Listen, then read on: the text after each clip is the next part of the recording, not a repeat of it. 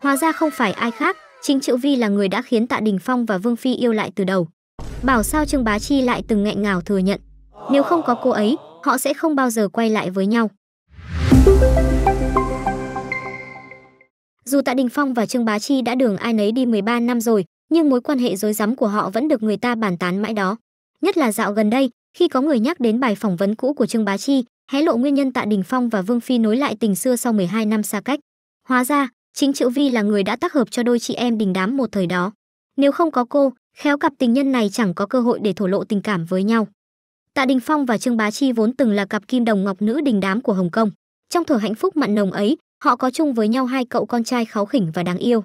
Thế nhưng, vì nhiều nguyên nhân mà cặp đôi nguyện yêu nhau bằng cả sinh mệnh ấy lại ra đi trong sự ồn ào. Trương Bá Chi giận Tạ Đình Phong đến mức chẳng thèm nhìn mặt chồng cũ. Khi ấy, có không ít người đồn đoán một trong những nguyên nhân chính là Tạ Đình Phong vẫn còn tình cảm với Vương Phi. Thật ra, nếu nhìn mốc thời gian thì mọi người sẽ phát hiện tin đồn ấy chẳng đúng. Bởi Tạ Đình Phong ly hôn Trương Bá Chi vào năm 2011 và mãi đến năm 2014 thì anh mới quay lại với Vương Phi. Và theo nhiều người khẳng định thì suốt 3 năm ấy, Tạ Đình Phong chưa từng nghĩ đến việc quay lại với Vương Phi, vì họ chẳng hề liên lạc suốt hơn một thập kỷ, cũng có hôn nhân riêng của mình.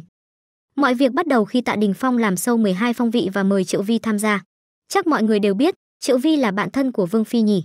Vì muốn đàn chị tìm được chỗ dựa tuổi xế chiều hậu ly hôn Lý Á Bằng, Triệu Vy đã cố tình nhắc đến Vương Phi trong mọi buổi trò chuyện với Tạ Đình Phong, khơi gợi lại tình cảm cũ trong lòng nam thần xứ Cảng.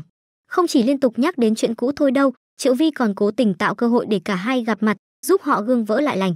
Vì sự nhiệt tình của Triệu Vy mà Tạ Đình Phong mới có can đảm để nhắn tin riêng cho Vương Phi. Thời gian đầu, Tạ Đình Phong và Vương Phi chưa từng nghĩ đến chuyện sẽ tái hợp, vì hơn chục năm qua đã có quá nhiều biến cố xảy ra. Nhưng càng nói chuyện, họ nhận ra sự ăn ý trong suy nghĩ và tư tưởng của đối phương. Hóa ra những năm xa cách kia chẳng hề ảnh hưởng đến tình cảm họ dành cho nhau, thậm chí nhờ thời gian mà Tạ Đình Phong và Vương Phi cũng điềm tĩnh chững chạc hơn, thành phiên bản hoàn mỹ nhất của mình, cũng thành chỗ dựa vững chãi cho đối phương. Đó là lý do họ công khai việc tái hợp vào năm 2014.